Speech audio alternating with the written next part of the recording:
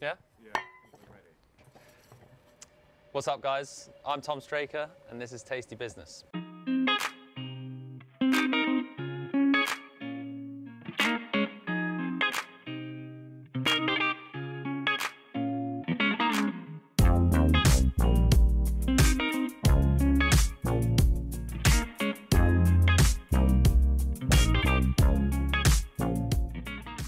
And today we're going to be making pasta alla pomodoro. So we're going to be making a tagliatelle and then a really simple, garlicky, spicy tomato sauce, all cooked outside. It's going to be beautiful. Bam! Bam! Bam! First up, we need to make the pasta dough because that needs to rest before we can then roll it out and cut it into tagliatelle. So we're going to make that first, and then we're going to get on and do the sauce after.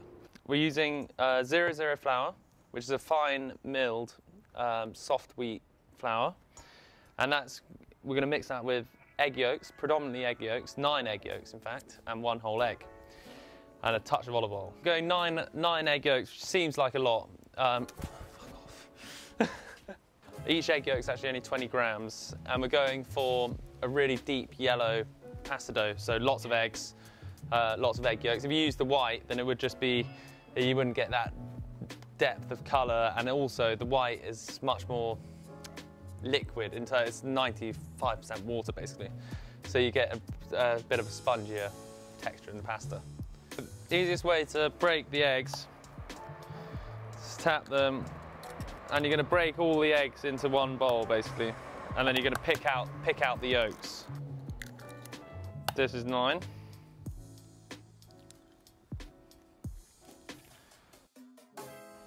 We're going to go in this bowl, 1 whole egg, just lift up, and then you pick up the yolk and you just close your hands like that and you take off all the white. Okay, let me just clean my hands in the outdoor sink.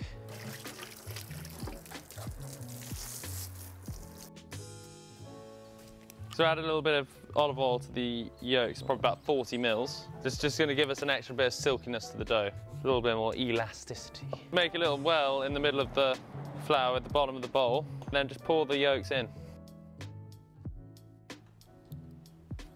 Just use a fork, you can just sort of start bringing the edges of your flour into the well, and then as the first bit of flour gets fully absorbed, hydrated, you then just carry on going around until you've got all of the flour in, and then we'll get a nice thick dough, and we'll start to knead it on the bench.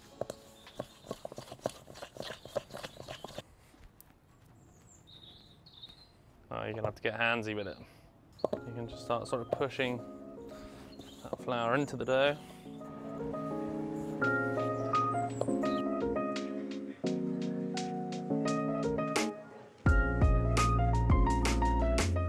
So we're making tagliatelle, so we're looking for like a reasonably firm dough.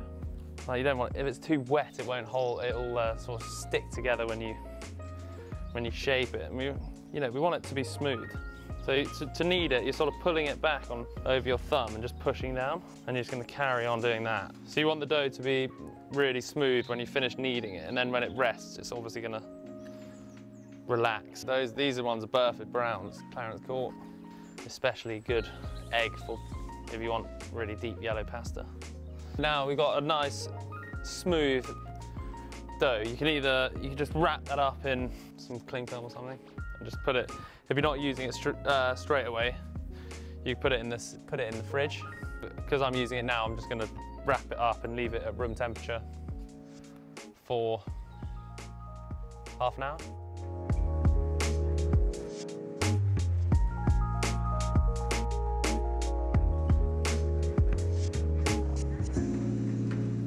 For me, I mean, you can have the crab tagliolinis and the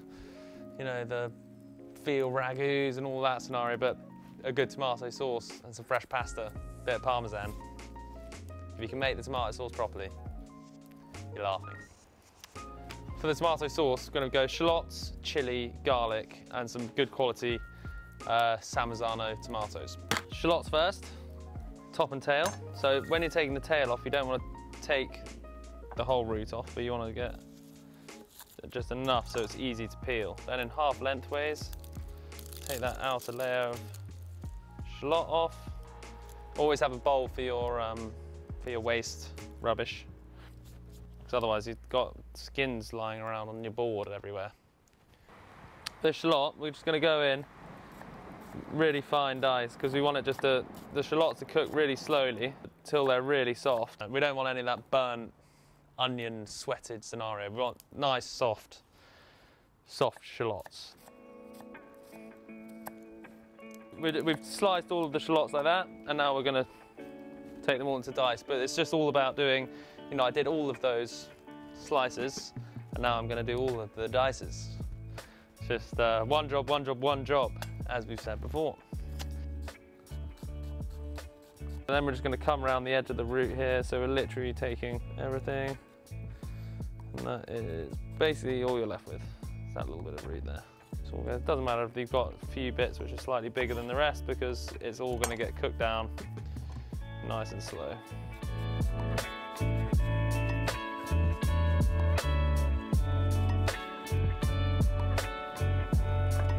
Chilies, just going to take the tops off and then cut them in half, and then we're going to de-seed them, just taking out that sort of pith from the middle, and then all the seeds come out with it. Don't rub your eyes after doing this. The easiest way to get a nice dice is just to cut them in half. So we're going for a fine dice, similar size to the shallot. So now once you've got all the chilies cut into strips, then you can go and do the fine dice.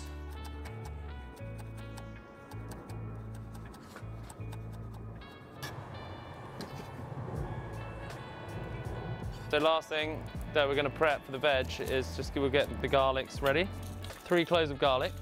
I mean, garlic's always quite fiddly, but I find the easiest way is just get a small knife. So you just go, then you can really. And don't buy peeled garlic from supermarket, it's fucking lazy. All right, so garlic, we're just going to grate that.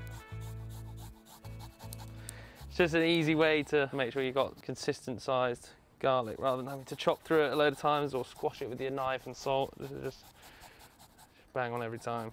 Okay, so now we've got everything ready to start cooking the sauce down. A good amount of olive oil, just to kick off. Like really good amount. Lots of people, when they're sweating down onions, they're doing it too fast, not enough oil, so the onion just burns on the pan. Okay, we'll just make sure this is cooking nice and slowly. See here, we want those shallots to be properly coated in oil. We want them almost like confit, so they get really, really soft, really sweet. If it's getting too hot, you just pull that coal to one side.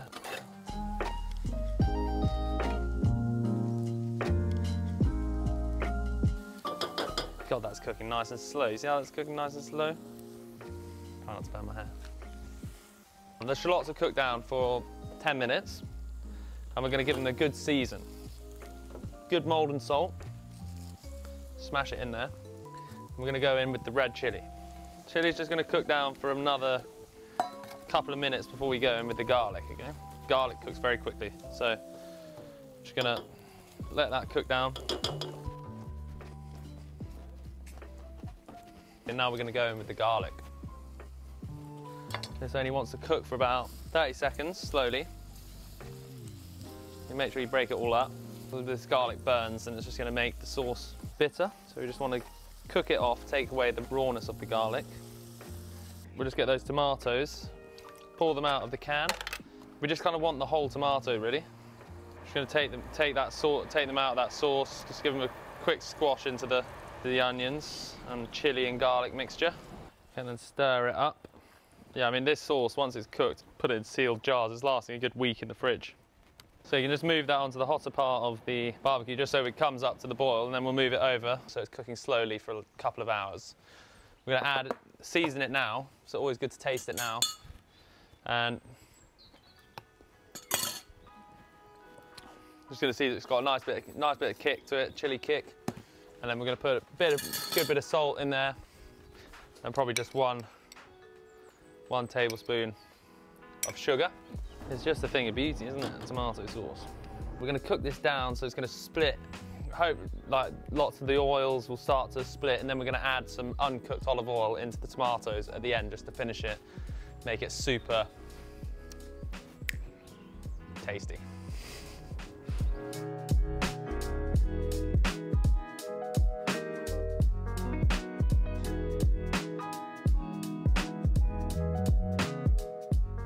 Once it's relaxed, it's become super hydrated and looking very orange. Touch to go through the machine.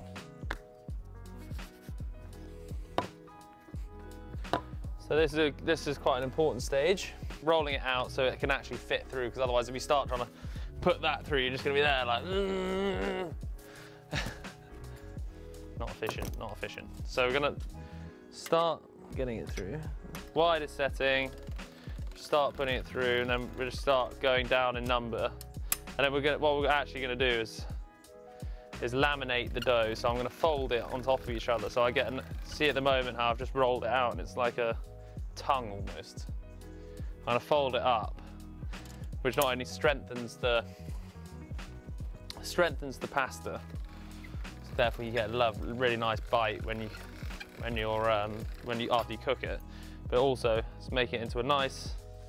It's going to be into a nice square. We're going to get the full length of the tagliatelle when we cut it, because it's not going to be uneven at each end.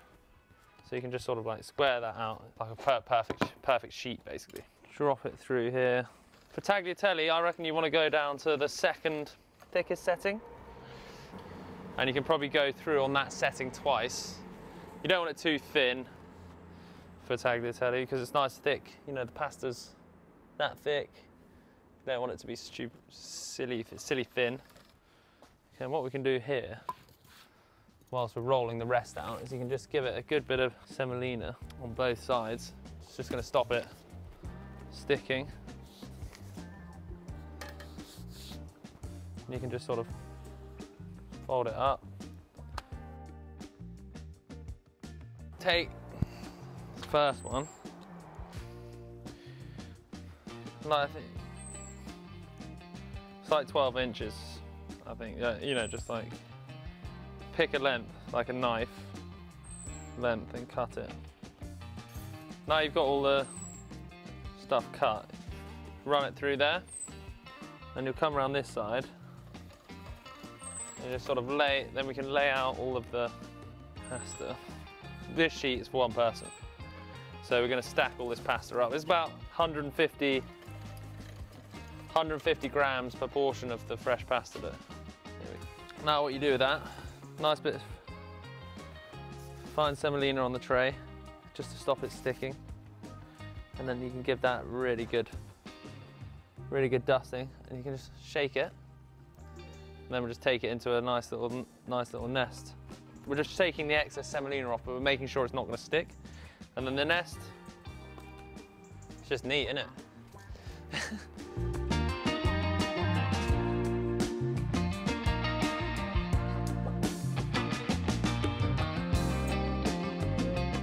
To finish off the sauce, I'm just going to hump a load of, I'm not going to hump anything actually. To finish off the sauce, I'm just going to chuck a load of olive oil in there. Good quality, so just retain that sort of freshness. It's going to split out the sauce. You're getting all the buttery notes, you're getting all of the spicy notes coming through the sauce, and it's also just giving it a really nice silky smooth finish for the mouthfeel. And then when we toss that through the pasta, it's just going to emulsify. That's what you want. You want those like reddy orange oils, and that's bang on. We got boiling water, so season it generously. One nest of the tagliatelle. Just make sure you shake it around as it goes in, it's not sticking together. And that'll just cook for let's say a minute. A couple of ladles of this sauce.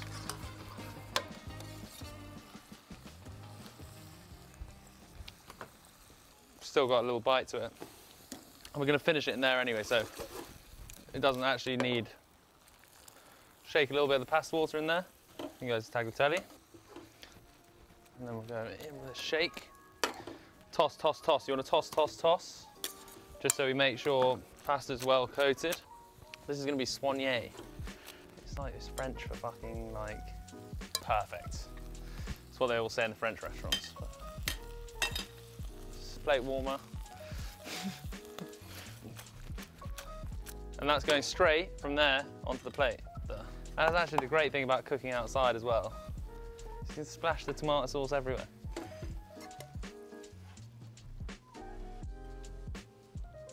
Build it up.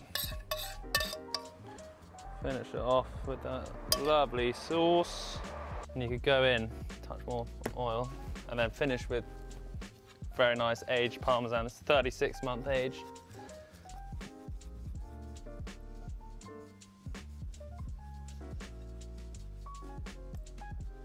That's it, tagliatelle alla Pomodoro.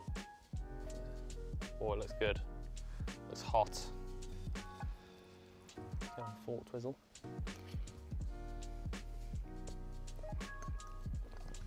Oh, it's spicy. It's got a nice kick from the chili.